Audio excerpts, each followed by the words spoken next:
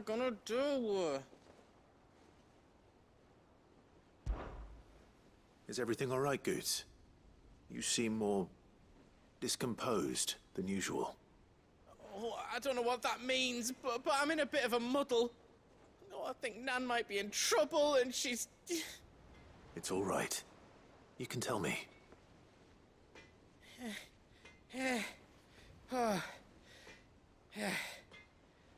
There was a trader came by. One of our usuals, like. Said he'd heard some rotten rumours about her down Dallymill Way. Folk are saying she's been selling to bandits and cutthroats and that. I mean, she's fond of a chance to make a coin or two, aye, but she'd never do business with baddies. Especially not the kind who go hurting people who haven't done out. I wanted to ask her about it myself, but I'm scared she'll give us a tongue lashing. She'd never give your tongue a lashing, though, would she? Don't worry. I'll speak to her. Oh, thanks, Clive. You'll let me know what she says, won't you? Of course. I'm sure it's all just a misunderstanding.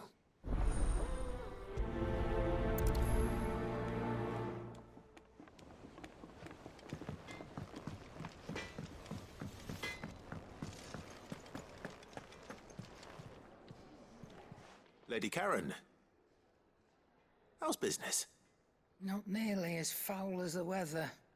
You're doing good trade, then? Both in and out of the hideaway? Can't complain. Wait. What exactly are you getting at? Not once in 5 long years do you pay my affairs half a care, but here you are today, raking me over the coals like a bloody popoto? Just asking. Out of interest. All right. I'm here because I was told that certain rumors have been circulating. About you selling weapons to brigands. Oh, are you? And who was it who knows me so well as to tell tales of my evil exploits? I didn't exactly hear firsthand. All I know is that someone in Dallymill has been spreading word to that effect. And what? You believe it? You think I'm profiting off the blood of innocents, do you? Look, I've done things I'm not proud of. Might be there were a time when I turned a blind eye to the wretchedness of the world so I could line my pocket. But that woman is no more. And you'd know that if you'd ever paid the slightest bit of notice. You're right, Lady Charon. I apologize. It was wrong of me to doubt you.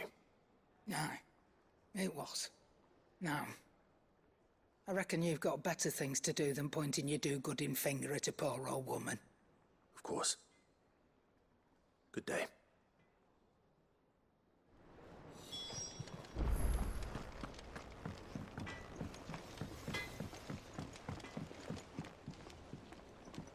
I spoke with Lady Charon. What did she say? That the rumors were unfounded, and that I was a fool for thinking they might hold any truth, along with some other things that made her feelings clear. And while it sounds like she may have done things she regretted in her past, she says those days are behind her. Oh, well, that's good. I knew Nan wasn't caught up in out bad. But why would people say she was? What did she ever do to them? It's not right. No, it's not. But people do things for all sorts of reasons. Perhaps we'll never know. Well, I'm going to find out. That trader, he said they were all talking about her in Dallymill. So that's where I'm going. I'll find someone who'll tell me, you'll see. Are you sure that's wise? Whoever's spreading these rumors means Charon ill. Oh, right. But that's why you'll be coming with me, isn't it, Clive? I suppose it is.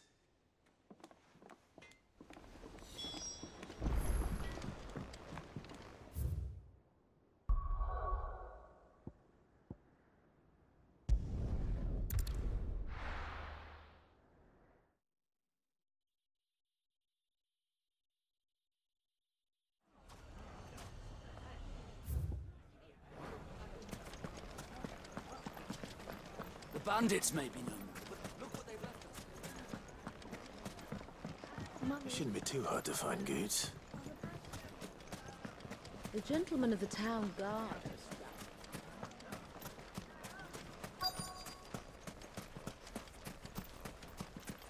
Could be I know something more. Clive, listen! I found someone who says he's heard the rumours about Nan. Have you? Go on. Tell him what you told me. All right. It's like I said. A wizened old crone by the name of Charon's been selling steel to whoever will pay her price, be they knight or knave. Says the more swords and spears she puts in people's hands, the more war they'll wage. And the more war being waged, the more call for swords and spears. And who will they all turn to keep them in steel? Why, the good Reaper herself. And you've seen this Reaper at work? Aye, it just so happens I have. You'll find her right here plying her trade most days. Here in Dalimil? Where exactly? She has a stall here in the market, but if you're not the patient type, you can probably find her at her storehouse on the edge of town. But it'd be a bolder man than me that braved that particular nest of vipers. Feeling bold, traveler? I hope so, for your sake. Now, if that's all, I have places to be. Sorry to have kept you.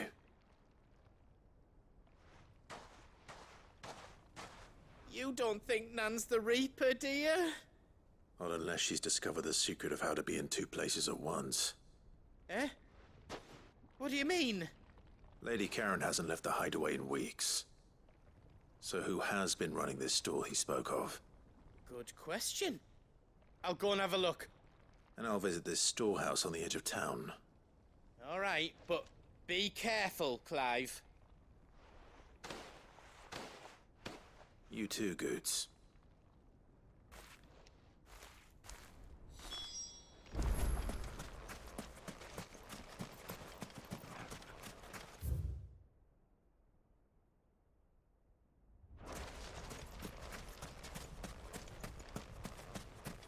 The finest sell swords in Storm. Fuck! How the hell? The gentleman of the town guard. Mummy. What a mess. Where do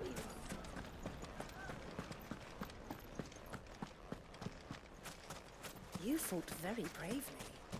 The safety of the town is in our hands.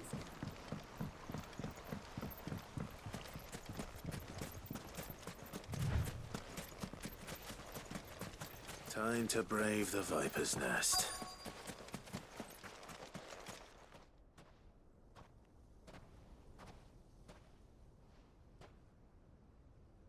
Just you, is it? Thought I might have laid it on a bit thick. It was a fairly unconvincing tale. So, what now? That's up to you. Die a slow death, or a quick one. Boys, he's all yours. But that sword is mine.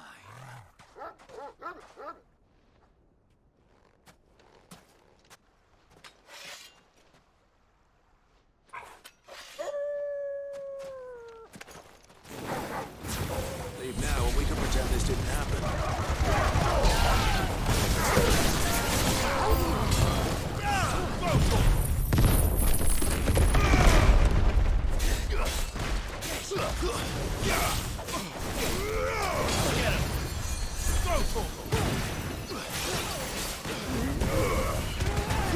Get him!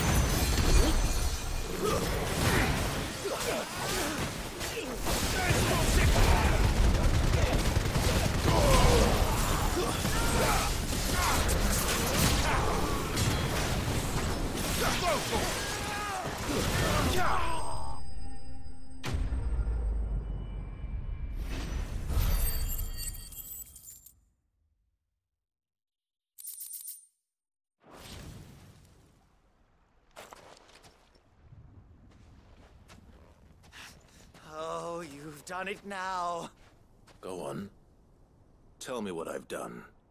When the Borgwyn finds out you've killed his men, he'll have your head. He only wanted that bull of a manservant, the dim one always clinging to Charon's skirts. You weren't even supposed to be here. Who the hell are you anyway? What were you going to do to him? The Borgwyn wanted him to get to Charon. I was only supposed to point the lamp in the right direction once he arrived in Dalamil. But then you turned up. Well, go on then. If you're going to end me, end me. You're not worth the effort. Now be gone, before I change my mind. Fucking coward!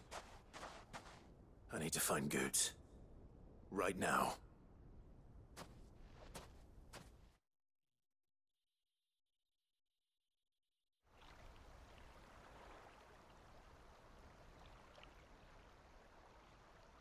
Get your filthy paws off me, you naughty-pated lout!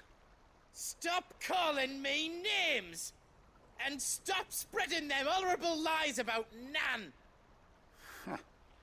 Well, that will be easy enough. For they are not lies. Every last word is true. And she must pay for her crimes in blood. Blood? Goot, are you all right? He's gonna kill Nan! He said she had to pay in blood! After what she did, it is only right. She ruined my life and the lives of countless others. That loathsome harpy's very existence is a crime, and I will not allow it to continue. Goots, was it? I have no quarrel with you. Only with your employer. Run along now. You need not pay for her sins. No. No? I don't care what she did. I won't let you hurt Nan. Promise me you won't hurt her, or I'll kill you myself! Goots, no. Enough, all of you! Charon. But how did you? You're a sight less clever than you think you are, the pair of you. Did you think I wouldn't notice the two of you slinking off together? Well, the whole thing got me thinking, who in Dalamil might bear me a grudge? And a certain snivelling shit I ran afoul of in my fairy years came to mind. Though it was just Bogan back then, wasn't it? I thought the years might have taught you some sense, but I see you're the same pants-pissing craven you've always been. What was it we called you? Wet legs? You bitch! Everything that happened, it was all your fault! And now you'll finally pay for what you did to me!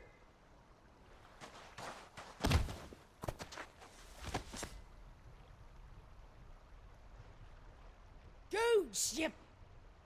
If you want a piece of Nan, you'll have to go through me. Fuck! You great galoot. Out of the way, I can handle this myself. So, wet legs, you remember what you told me when we last met?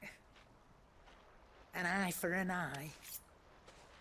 Wise words, Sam. Wise words. And now, it's time to collect.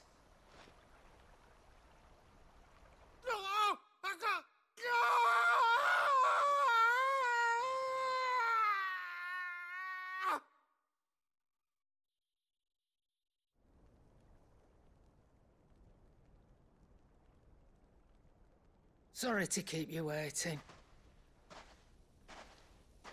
Is he... Dead? No. But I reckon he wishes he was. It ain't easy going through life one eye short of a pair. After all, I should know. You don't mean... Oh, don't tell me you didn't notice. Lost it to old Wet Legs back when we were working the same routes. Said I'd stolen from his strongbox. I'd done nothing of the sort, mind. But that didn't stop him taking his little revenge. So I took some of my own. Sorry, lost everything. His coin, his clients. Always knew he'd be back one day to claim his due. But he crossed a line dragging poor Goots into this. He didn't hurt you, did he? No, Nan. Still got all my arms, see? Legs too. But what if he comes back again? What if he does? First we take the other eye, then we work our way down. He'll learn his lesson soon enough. But something tells me the Wet Legs has learned it already. Right. Let's get you back to the hideaway. You've attracted quite enough attention already. Ta-ra, Clive. Remind me never to cross you, Charon.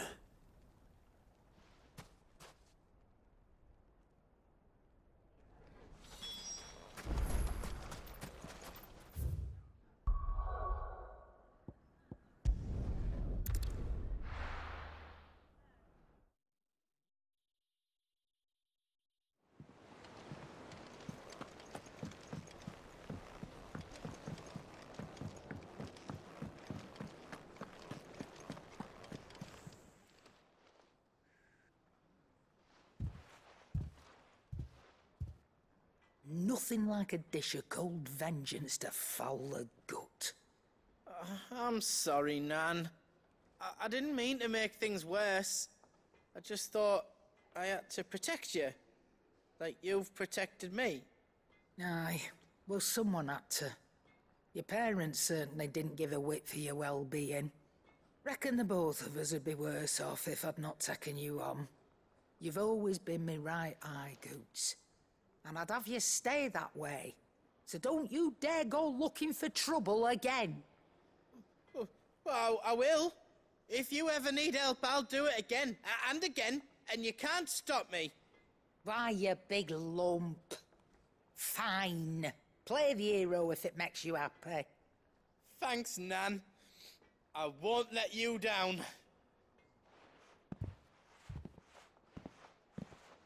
There's nothing he wouldn't do for you. That's as maybe. But if he's ever to make his own way in life, he'll need to start looking out for himself as well. Till then, he'll need people to watch his back, just like you did in Dalamil. Don't think I didn't appreciate that. Of course. His family. Stop it. You make me one good eye, mister. I don't go thinking that'll do you any favours. A potion today will cost you the same as it did yesterday.